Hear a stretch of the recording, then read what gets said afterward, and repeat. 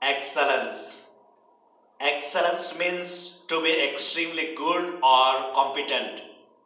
Excellence evaluates its performance from time to time to devise means of improving its end product.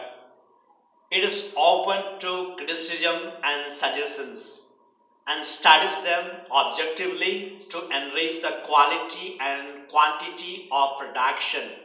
It develops a spirit of inquiry, research, perseverance, constancy, always looking for a new ideas, views, experiments, and creative and innovative thinking.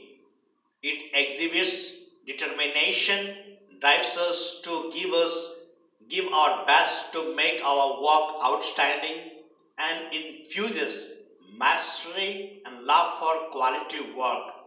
Excellence always looks for perfection.